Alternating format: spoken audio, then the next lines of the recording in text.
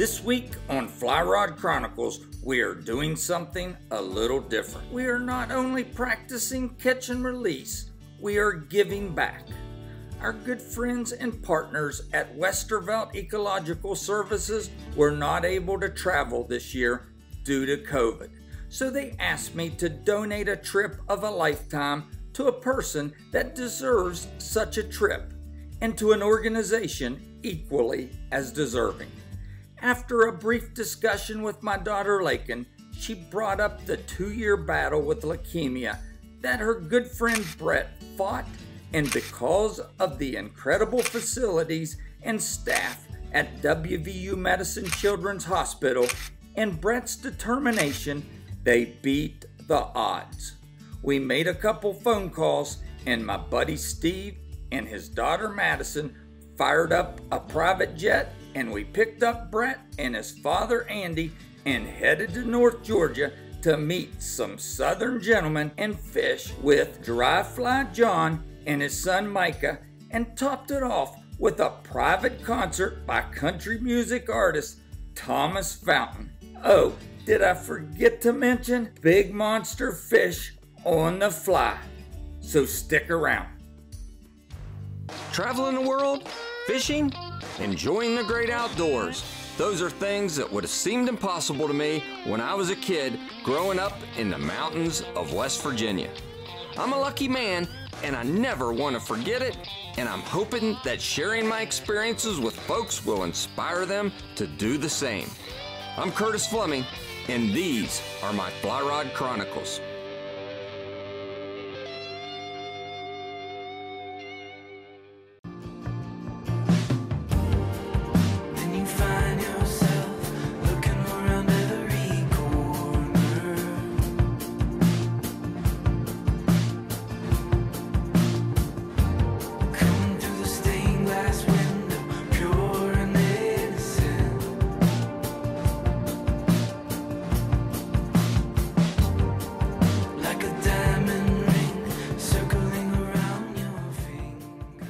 So we made it down to North Georgia. We got off the plane, got into our vehicles, and we got out here to some great trout waters. It's time to get Brett hooked up with our guide John and Micah and get on the water.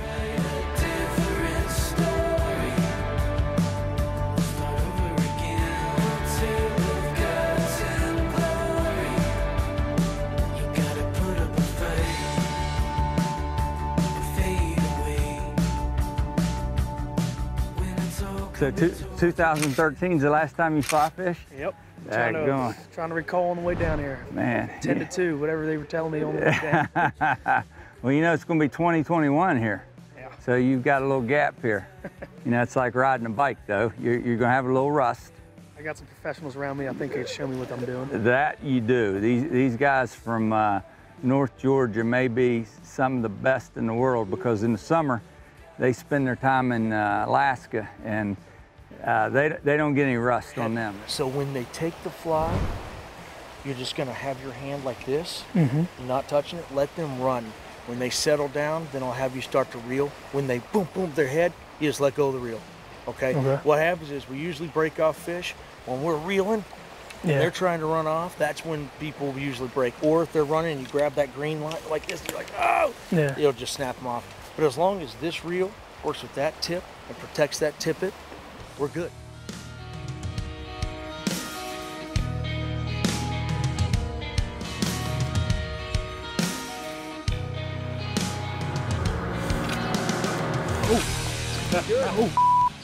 Reel up, reel up, reel up. Attaboy, attaboy, attaboy.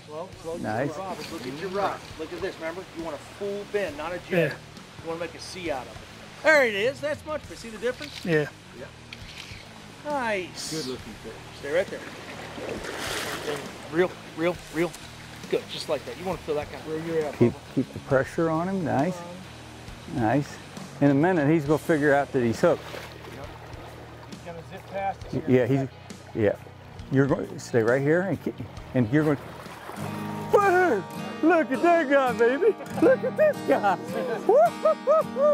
Oh, how's that for your first fish in Georgia? Huh?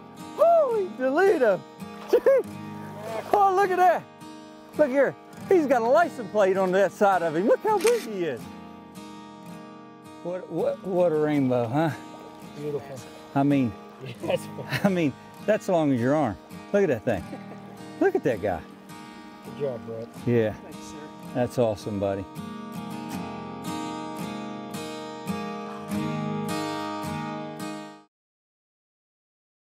Your senior year, you're walking to class. Yep. And what happened? I was walking to class. I had just gotten back from Daytona Beach for a little spring break. And I was feeling weird that morning. I packed a bag to go to class, packed another bag to work out afterwards just because I thought I needed to sweat some stuff out. Yeah. And Philippines, no flat ground. So my apartments were down lower and the school was up on the hill. Yeah. So you had to walk up about, I don't know, 7, 8 flights of stairs to get up there. And I got to the top of those stairs and I was out of breath, exhausted. Yeah. I took about 4 more steps, fell over. But I got up and made my way to the classroom and I sat down in class and my buddy looked at me and said, "Man, you look awful." I said, "Yeah, something's wrong."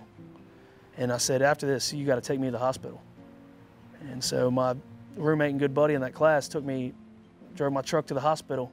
So what was that like when you heard that you had leukemia? They sat me in a room and they did all kinds of tests on me. And the doctor said, "You've got something, it's not good." Yeah. And I said, "All right, what is it and where do we go from here?" Right. She started explaining. I said, "Well, let's get this show on the road. Let's get it going. I don't want to waste any time." Yeah. So from there, they put me in the back of an ambulance and hauled me off to WVU, Yeah. Children's Center.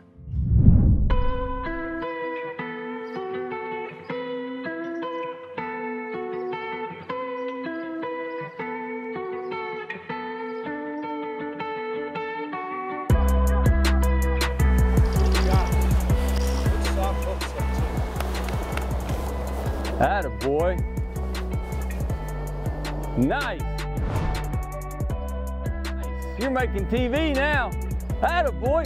Good move. Woo. Nice.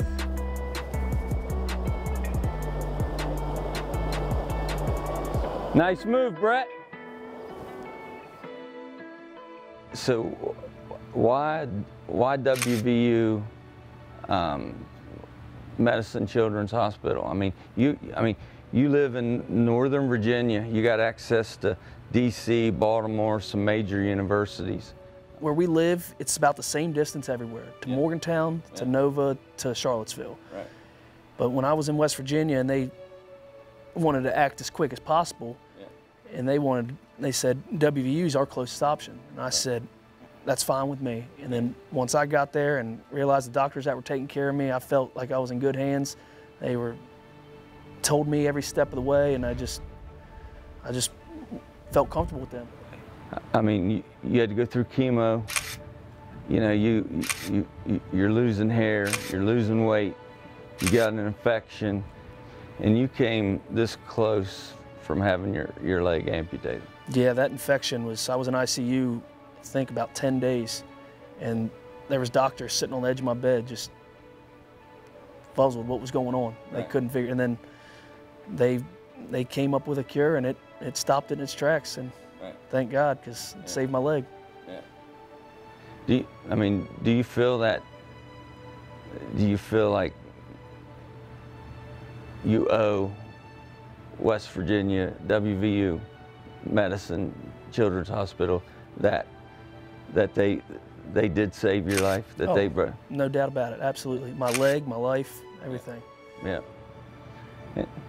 And that's something that brings us back around to this trip. Wouldn't be here without them. Yeah. And this is what you looked forward to, and this is what they told you it would be.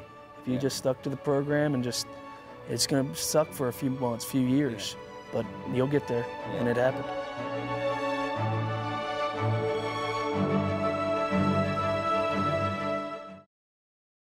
I called you and I was like, Brett, you know, it's going to be tight getting down here, so who's a friend you want to bring? I want to bring my dad. Yeah.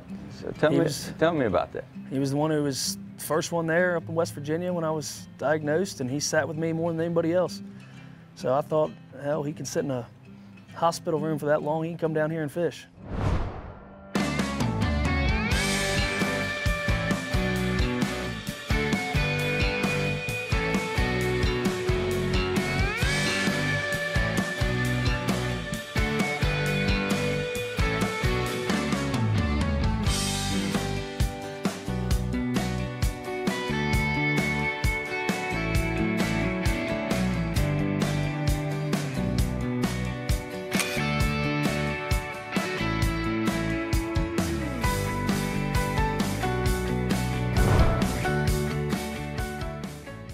I said, Brett, I said, you ready for this trip? He said, oh, he said, Curtis, I'm just jacked about going down there and being able to fly fish with you and all this. And I said, I got an email, and I said, I see where you want to bring a friend. And he's like, yeah. He said, I want to bring my dad. He said, you know, he said, for 2 years while I was laying in that hospital bed, and he said, he was there for me. And he said, matter of fact, he said, he's always been there for me. He said, he's my best friend. And he said, we hunt together, we fish together.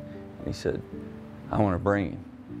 Well, I immediately was like, well, you know, we'll drive if we have to, because, you know, the humbleness in Brett just blew me away.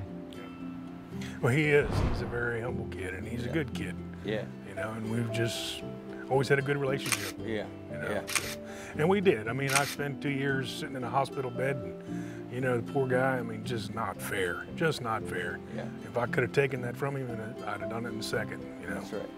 But, Yeah. so we stuck with him and tried to make it as easy for him as we could. And it was a struggle, but, Yeah. you know, he's come back strong. Attaboy. Is that a rocker? Oh. Hey, Brett, you got a rock? Hey, you have a rock? Huh? All right, let it run if it wants to run. I don't think a rock comes up out of the water like that, Brett. See the difference? Yeah. You just got it. Good job, bud. John, for the TV, we need a little more sound effects. Can you do it again? Yeah. Just don't want to hear the pop. Right. Right here he is, baby. He's a good look. Get ready. Oh my goodness. Up, lift up. Okay, eat. Ooh, that's all right. Oh, jeez. What do you think of it? Quick stick, John. Oh my God. That one's bigger than last one. Oh my God. When we hooked that rainbow, I didn't think it would be that heavy. And it fought. It went up and downstream fast. And I was just trying my best not to let it go, because I let a few go before that, and I just kept the rod bent like he was telling me, and just till we scooped it in. It was amazing. That thing was huge. Never knew a trout could even get that big.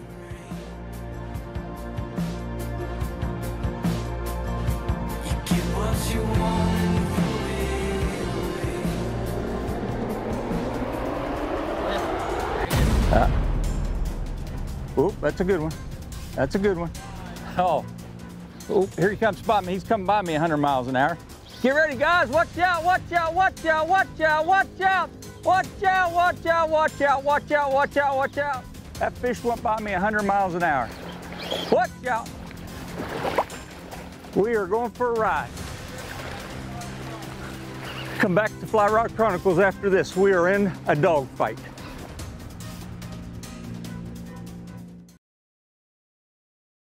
Welcome back to Fly Rod Chronicles. We're, I think, in Louisiana now. I still got him. Oh, I feel him fighting.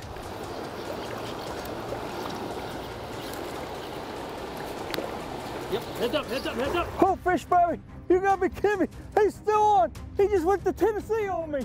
Look at this guy. Watch out, here he comes. He's coming by you. You got to be kidding. He's right here, hold on. Put your pressure to Brett. There you go. You gotta be kidding me. He may dart again, hold on, hold on. He's taking off, he's coming at you, he's coming in. Right on the log here. Hold on, Brett, you see him? Watch out, watch out. There he is, yeah. Oh my, You gotta be freaking, you gotta be kidding me. Look at this fish. Look at this. Do you believe this? Look at, seriously.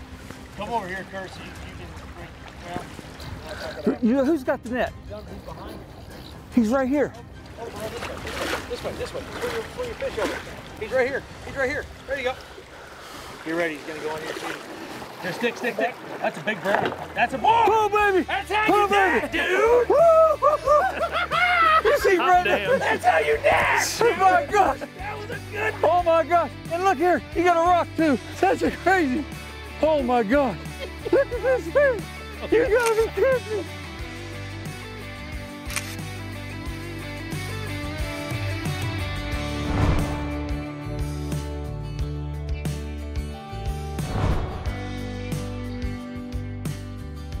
It was a fun week. Weekend. It was a fun weekend. Caught a lot of big fish. Lost a lot of big fish. A lot of laughs. Yes. A lot of hair flowing in the wind. This is true. I enjoyed getting to know everybody. It was a lot of fun, man. I appreciate you guys.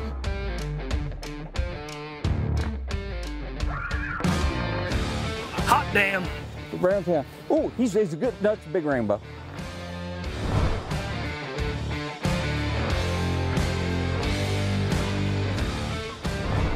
All right, good fish, Steve. Good fish. Look at this, baby. Yeah, dude. Look at that pig. I'm speechless.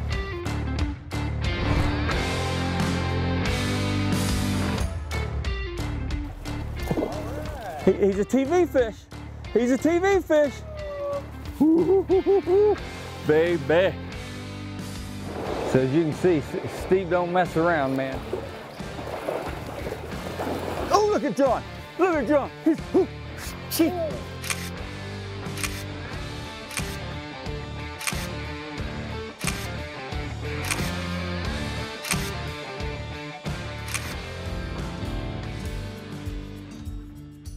That's been a great part of this trip too, is to get to know Brett and his dad, Andy Lewin. Very, very humble people, very appreciative of WVU Children's Medicine. Admittedly saved his life, and you know, they just can't say enough good things. And I've seen that so many times. We're so blessed to have the current WVU Children's Hospital, and then the new WVU Medicine Children's that will be on time and on budget and will open next June. It is so incredibly important to the youth of our state and our region, but to West Virginia too. Right. And you know, I'm just honored to be a small part of it.